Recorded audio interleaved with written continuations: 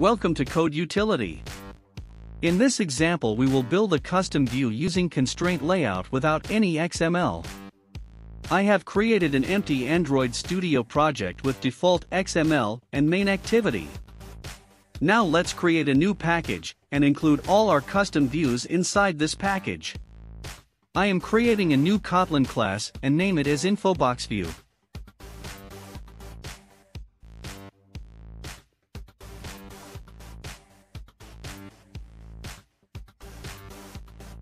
Now we will extend this with Material Card View.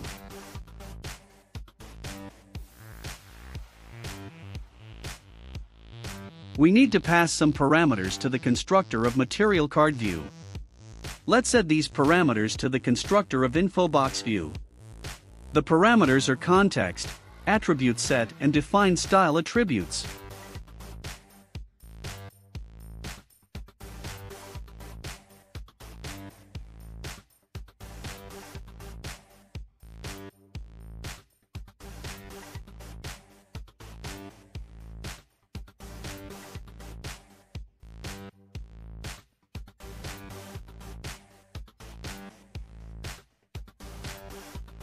Now pass these parameters to the Material Card View constructor. Don't forget to add an annotation JVM overloads to the constructor of your custom view. This will result in an exception if you run your app because we added attribute set. We need to add this annotation. Now let's write an init block and write our code inside it. Before that we will create an parent constraint layout. This will hold the views inside which will be constrained to this view. Let's make it lazy. If you don't know about lazy initialization, I will link to a document in the description.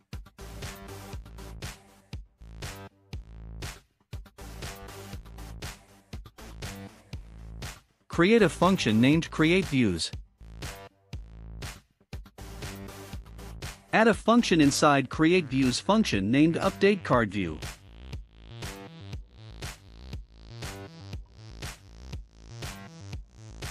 To make our InfoBox view with rounded corners, let's set our radius property to 24f.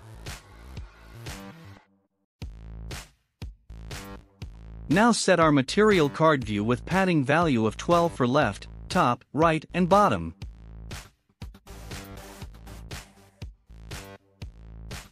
Let's try building to see if anything breaks. Before that we will set a layout params to our material card. Let's make the params as match parent for width and wrap content for height.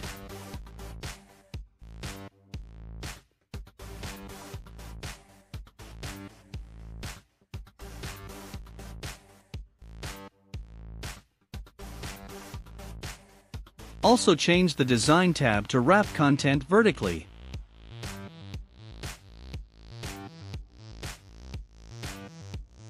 Now let's add a background color for our material card. For simplicity, let's use the color magenta from Android Graphics. Now we will test if everything is okay by building in the design tab. Okay. The padding we added does not seem to be working. Let's try updating the padding to different value.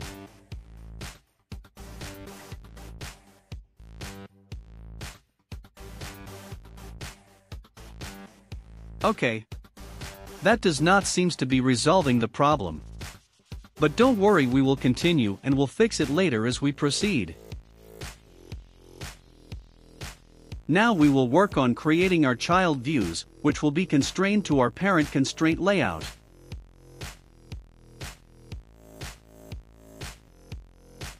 Before writing our first child view, we will create a constraint set.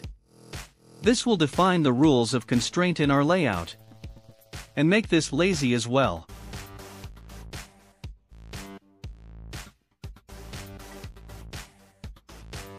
Now let's add a layout param to our parent constraint layout, and make it match our material card view. That is, we will make this match parent for width and wrap content for height as well.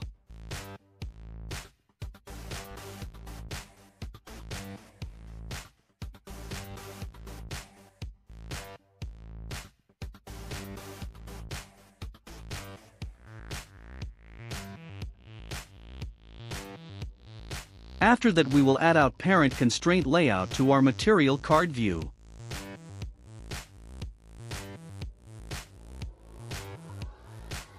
Now let's move this code to a different function to keep it all clean.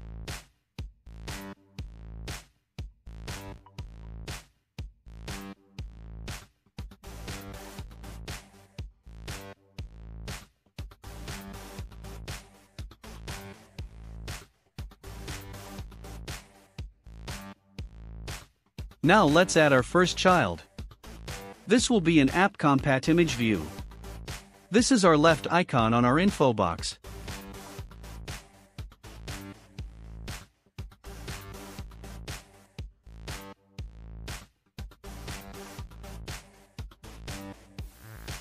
Let's create a function to keep our left icon code.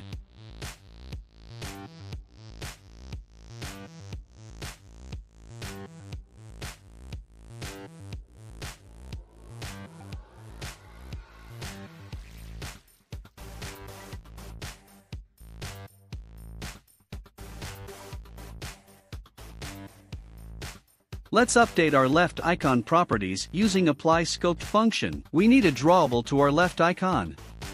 Let's create it under res. Drawable folder. Search for the icon name info and insert it to our drawable.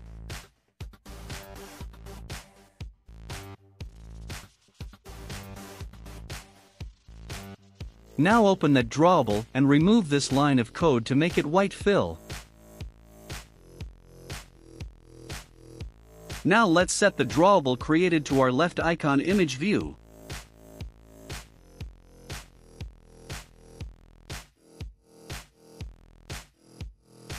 Finally, we will add this view to our parent constraint.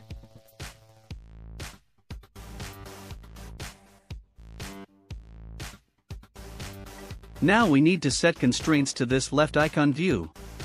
Let's extract the code to a separate function.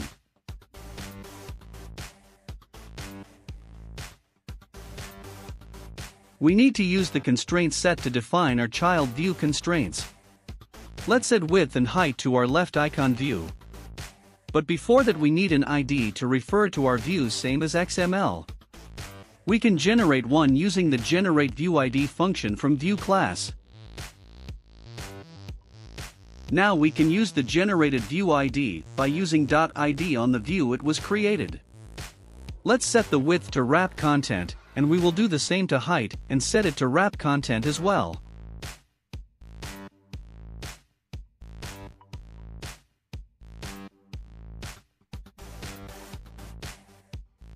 Now we will connect our constraints.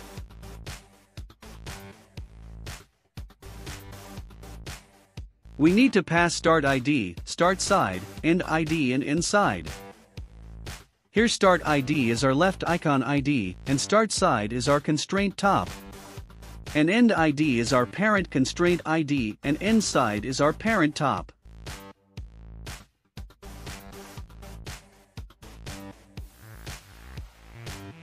Now we will do the same to our start or left side. Copy the code and change the top from top to start.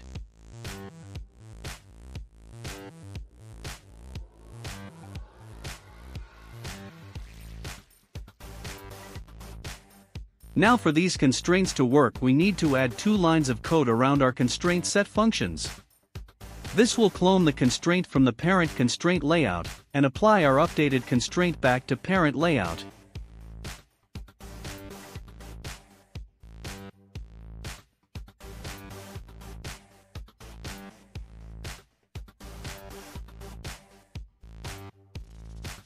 Now we will build our code to see the result.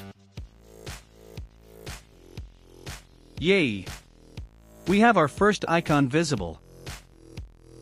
But let's fix the padding issue we had. Move the padding from material card to this icon.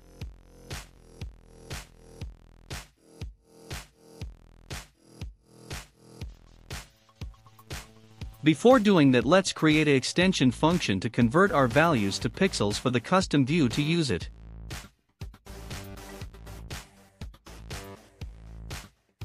This extension function can be called on any integer value, and it will return an integer value which will be pixel.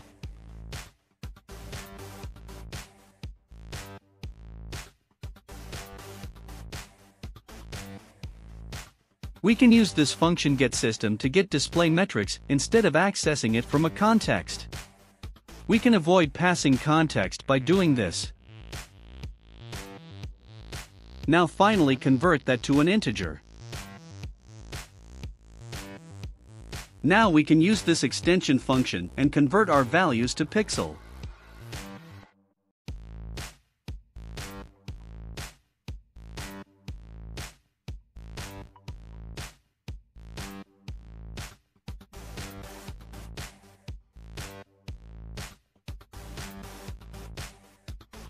That did not change anything.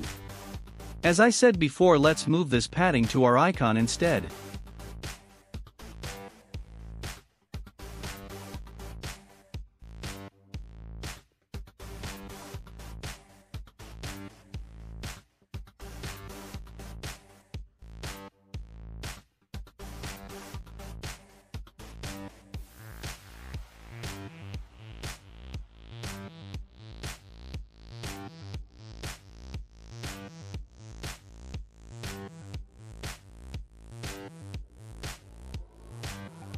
Finally, we see our padding in our icon.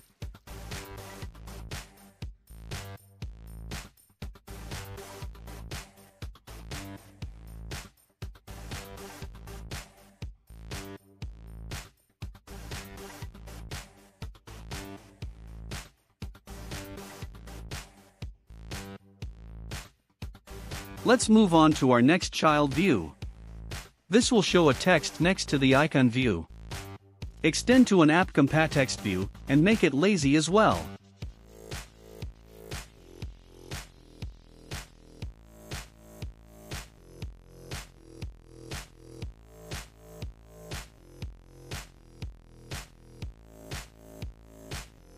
Let's add a function to add this view to parent constraint.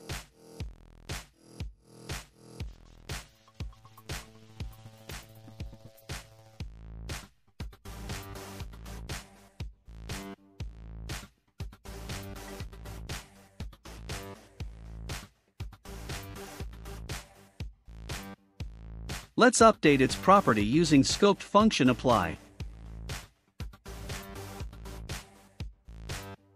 Set a text to this text view.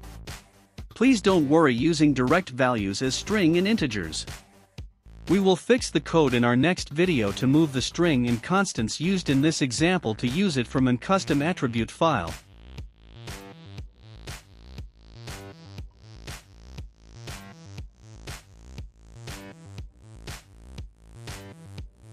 Change the size of text view using text size property. Let's create an extension function the same way we did to our padding values.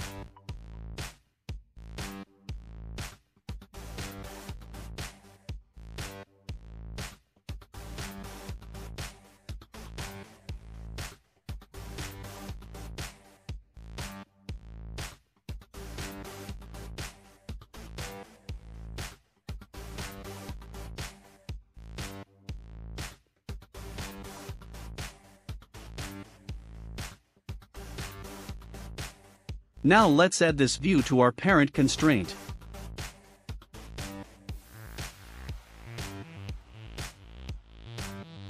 We can now define the constraints for this text view. Let's separate that to a function.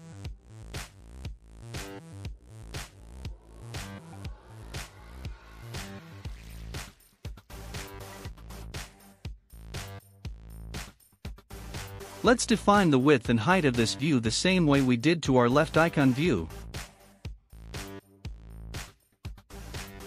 Don't forget to generate an ID for this view.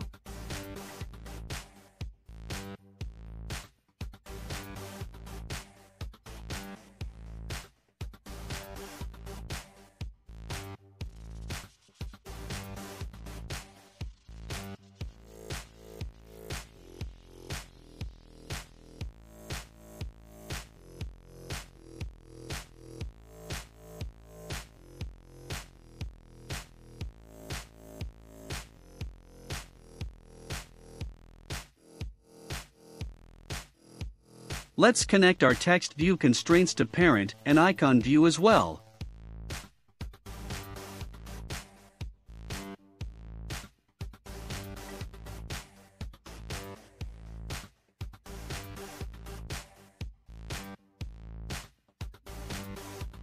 Connect start of text view to end of icon view.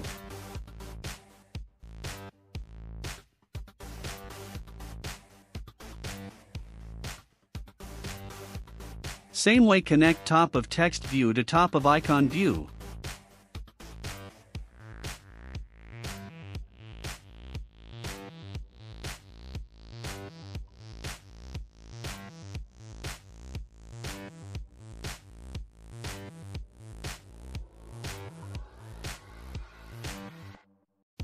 And finally same way connect bottom of text view to bottom of icon view.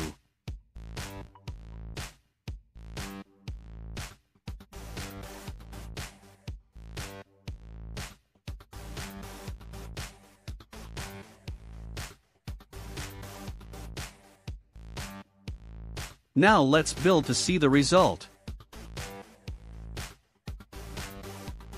Icon size is very small. Feel free to change the value to match your preference. We will fix these problems in our next video when we move these size constants to our custom attribute file.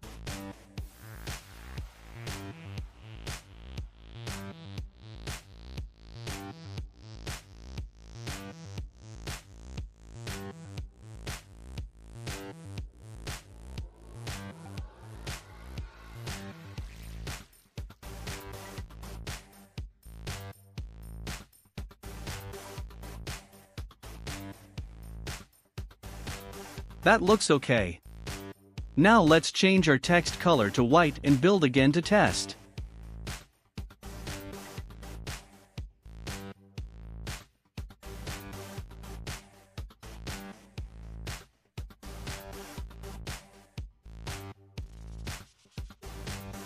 Finally doing some tweaks. Updated to padding in icon view to 16.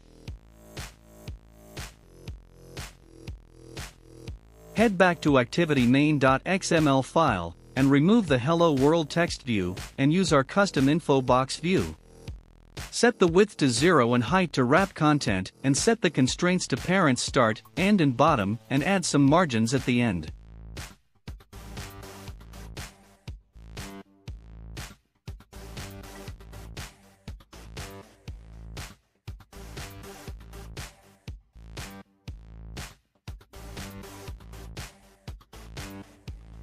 There you have it, our first custom view. In the next video we will fix the hard-coded values for padding and size and move it to a custom attribute value. If you have not subscribed, feel free to subscribe for more such videos. Thank you for watching.